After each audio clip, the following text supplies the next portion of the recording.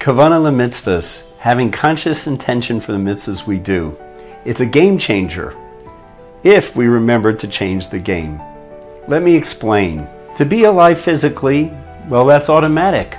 But to be alive spiritually, that's a choice. And that's why it's no surprise that you don't have to remember to breathe. But you do have to remember to be present in the moment, to be aware of the mitzvahs that lie before you, and most importantly, to be present in the presence of Hashem.